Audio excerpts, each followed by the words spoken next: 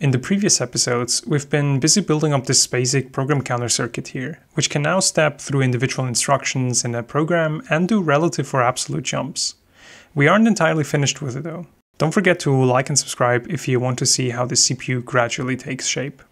So one thing we're currently missing for this PC register here is a reset. But what we can do is we can actually use this G input, the enable input to the multiplexer as a reset. If you recall, when we pull that high, it basically disables the multiplexers, making them emit a 0, which we can store in the PC register. Now, one thing we need to do if we do it like that is we always have to enable the PC register during reset. But we still want the ability to disable updating the PC register during normal operation. So what we can do is we can basically AND together the reset signal and the clock enable signal, both of which are active low. If one of them is low, the AND gate will output a low, which enables the register. And if both of them are high, the register will be disabled. So basically all it takes is either for the reset to be low or the clock enable line to be low, which is the active state for them, for the register to be enabled. We also want to pull this enable line here high whenever the reset is active. So basically when the reset is low in its active state, we want this G line to go high. And when the reset is high in its disabled state, we want this to go low to basically enable the multiplexers. Since there are AND gates and inverters involved here, let's use a NAND gate for this because we can rearrange that into either of these gates. So we've seen this before, the 74HC00, which is the simple NAND gate.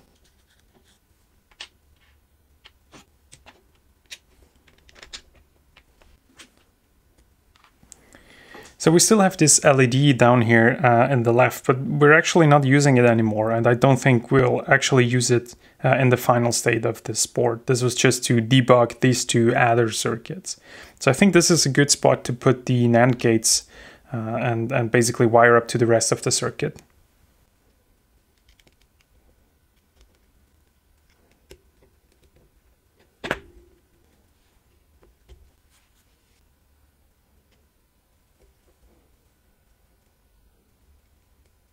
Let me connect power and ground.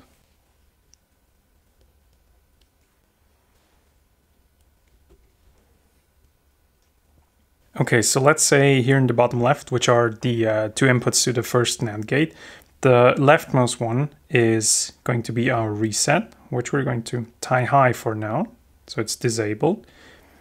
And the second one is going to be our clock enable, which we're going to tie low, which is what we've had before, and this is going to enable the program counter here. So what this does is it basically ANDs together the reset line and the clock enable line and produces an output on the next pin over here. But since this is a NAND gate, we have to invert the output to actually get a AND gate. And since this is a NAND gate, an easy way to obtain an inverter is just to connect the signal to both inputs of one of the NAND gates, which will simply invert it. So let me do that here.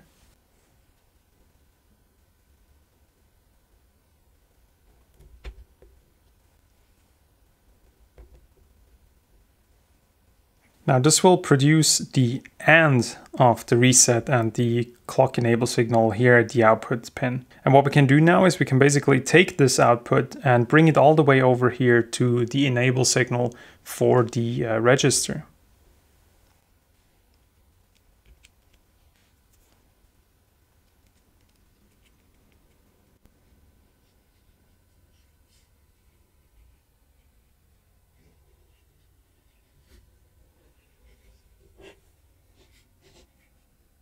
Now what we also want to do is we want to take the reset input here and basically just invert it and drive the enable signal of the multiplexers with it, such that when the reset is low, the enable signal goes high, which disables the multiplexer and makes them output a constant 0.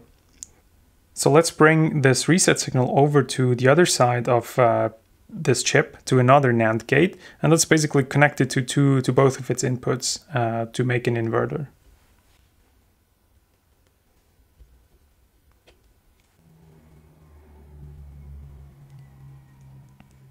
And this is now going to produce the inverted reset signal here at the output of that NAND gate.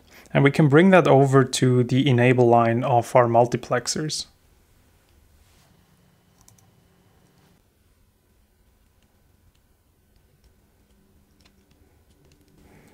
And there's a fourth AND gate here in this chip, which we're not using. So I'm just going to tie the inputs to ground so they have a known potential.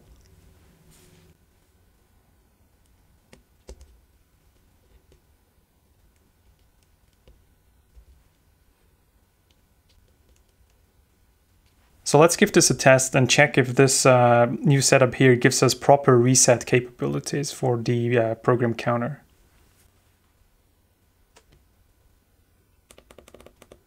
So we have some pattern here in the program counter. Now if we bring the reset low, this should now make all the multiplexers here output a 0, so that on the next clock edge, we should actually be clocking in a 0 into the register. There you go. And as soon as we release the reset, we should be able to count again. There we go. Now we should still be able to disable the counting by pulling the clock enable high. And hitting the step button now should not update the program counter. Perfect. But still, the reset should work. If we pull the reset low, as you can see, the register gets enabled because the reset is activated, causing it to clock in the 0 value. And when we disable the reset again, you can see that the clock enable of the register goes low again. That should now allow us to connect the reset input of the entire program counter board over to the clock generator here, such that we can actually use the properly synchronized reset output we have here.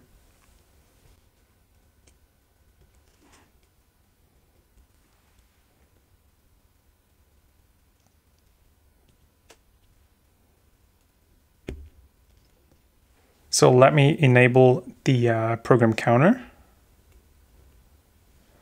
And let's step through a few of the steps.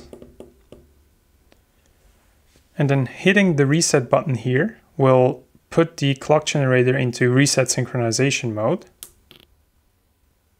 which activates the reset wire. And if we hit step, the program counter is actually going to reset. And it's going to stay in reset for a couple of cycles.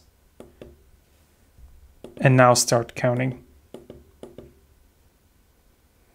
And we can even disable the clock generator, which makes it just stay where it is.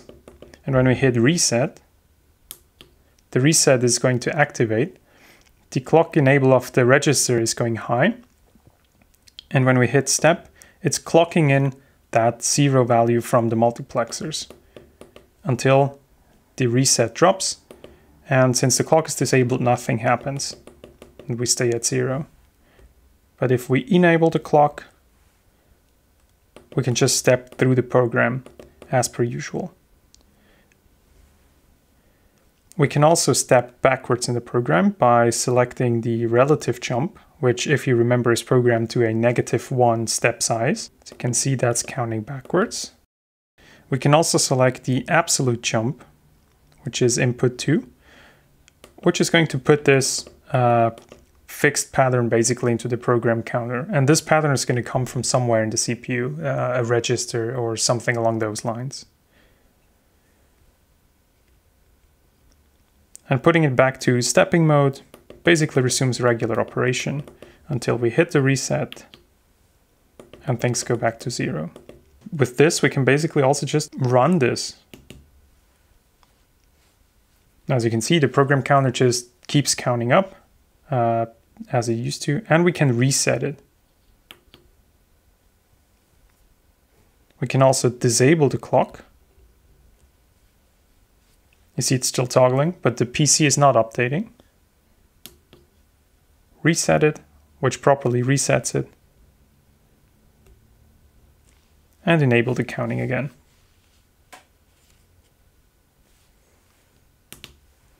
Now I'm going to look into this wiring here a bit off camera and try to figure out why this isn't counting properly.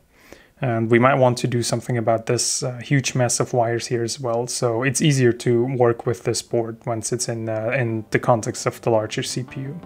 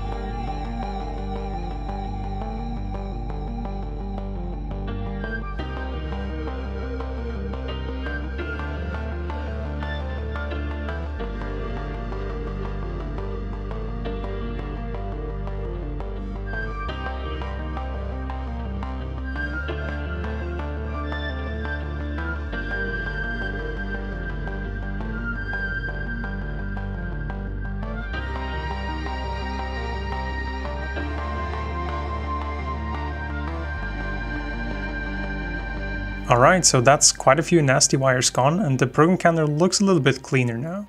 There's still a lot going on across the breadboard, but we'll fix that by converting this circuit into a dedicated PCB once we're happy with how everything is working. The reset functionality we've just added was the last thing on our program counter wish list. I think the circuit we have right now is going to serve us well throughout the first steps we take with the CPU design. In the next episode, I would like to start work on fetching instructions from a memory, and maybe also try to come up with a few basic instruction encodings that already allow us to write simple programs just with the circuit that we already have. Thanks a lot for watching, like and subscribe if you'd like to see more of this, and see you next time.